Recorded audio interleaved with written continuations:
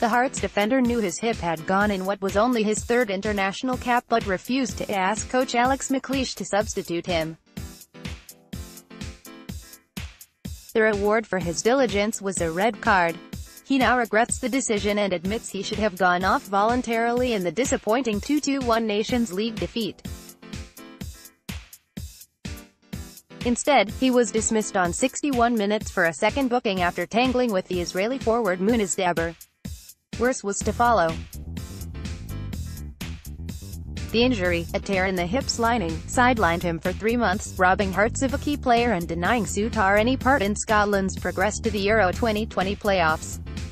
Nonetheless, his eagerness to impress the Scotland coaching staff and retain his place at the time could only be admired.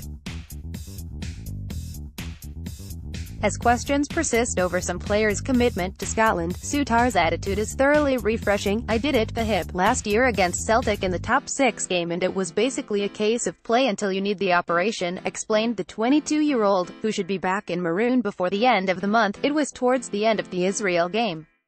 I felt it in the first half and I knew it had gone.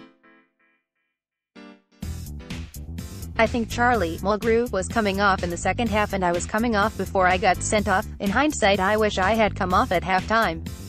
It's something I will learn from and it is probably something I will look back on at the end of my career and say I should have gone off.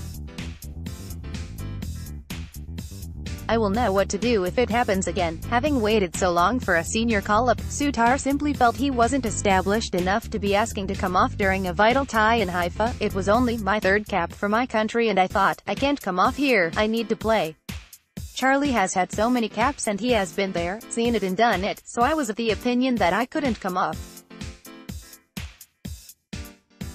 I was just in the international door so I wasn't wanting to go off injured at halftime. In hindsight, I should have gone off. I might have gotten away with one because a lot of people have forgotten that I was sent off against Israel. That is why I was buzzing when Scotland reached the playoffs. Now that we have qualified, it is a great learning curve for me on how to handle my body and stuff.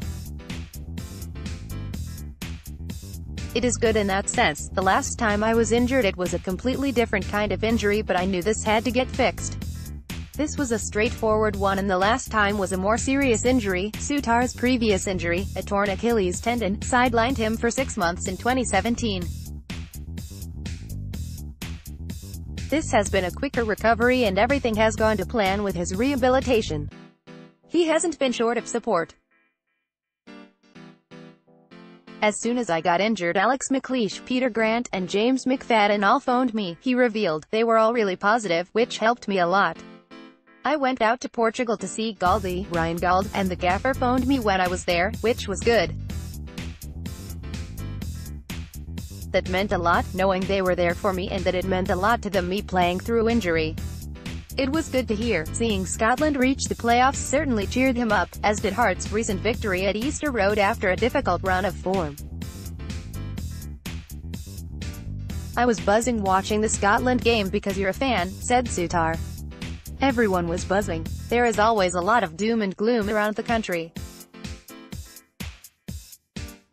When something good happens, you need to enjoy it. Then there was the Hearts thing, but we've now won the derby and that's massive. It's a big gap during the winter break. If you don't end well, it's a long wait till January.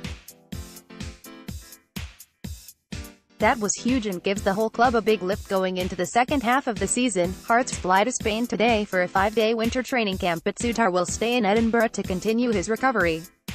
"I'm doing a lot of my work with Mikey Williams and Craig Maitland, the physios here, so it makes sense for me to carry on with that rehab. I've been through it before.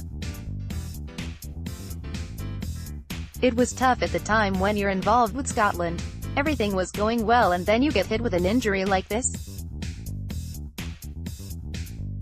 It was only 3 months, it's not the end of the world. It needed fixed and it's been fixed. I'm sure I'll come back better than I was." Christophe Berra and Stephen Naismith just returned from injury and Uche Ikpeazu isn't far away. Add in new arrivals David Van Essek and Connor Shaughnessy and there is plenty cause for optimism. Once we get everyone fit and the 2 new boys in, it's going to be a good second half of the season.